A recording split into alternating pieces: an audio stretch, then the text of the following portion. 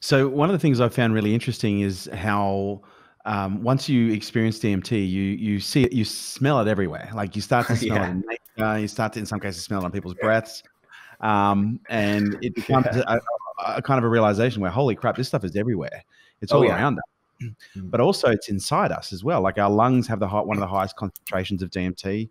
As does the pineal gland, and I've discovered breath work, which you might be familiar with, holotropic, and a range of different breathing techniques that I've Yeah. actually been able to, in some cases, replicate mild breakthroughs without any DMT intervention Mm. whatsoever, which adds an enormous level of curiosity, but also an enormous level of potential for further treatment, depending on regulations and how they, Mm.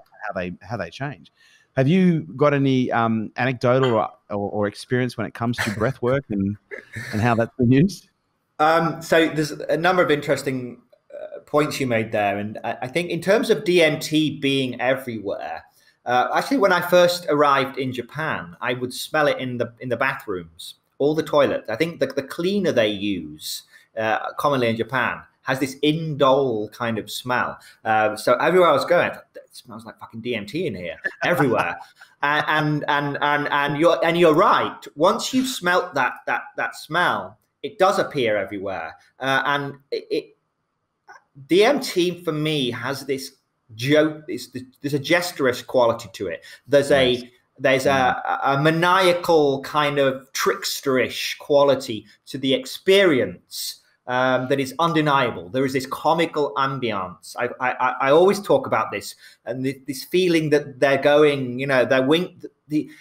I often describe it like the universe is winking at you. When you first take that first lungful of DMT and say, okay, do you get it yet? Do you get the joke? And like we live within this cosmic joke, Yeah. and we take it seriously, and we think, this is the real thing. This is reality. We have to take it seriously.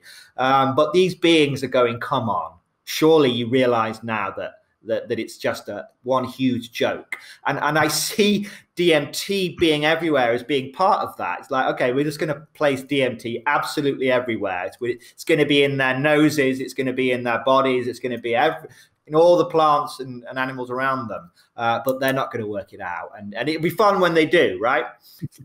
I kind of get that feeling. I think that's perhaps part of it.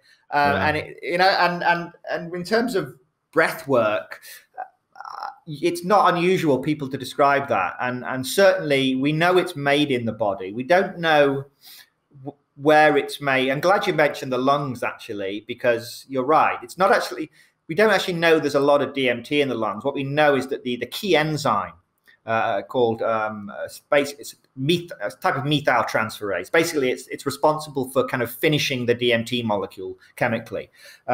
There's a lot of that in the lungs, highly expressed in the lungs. Yes, in the pineal as well, but I think the pineal is so tiny that it's unlikely that it's capable of producing sufficient quantities of DMT. But the lungs certainly would be, and that might connect to breath work. If you're doing certain types of breath work, perhaps breath work that induces hypoxic states. So people talk about like Wim Hof breathing, where you're actually becoming quite hypoxic. And DMT release has been linked by certain scientists, perhaps as a protective mechanism for the brain when it goes into a hypoxic, so a low oxygen state. And so I've never experienced that. And there's been no studies that have demonstrated that people are actually having a DMT experience under these circumstances, but I wouldn't rule it out. And I think work needs to be done. There you have it, guys. Thanks for tuning in to Unstoppable with me, your host, Kerwin Rae. And please do not forget to subscribe to our YouTube channel where you get to see all of these interviews in the flesh. Share this podcast with your friends. I would love to hear what you guys think. Thanks for joining us.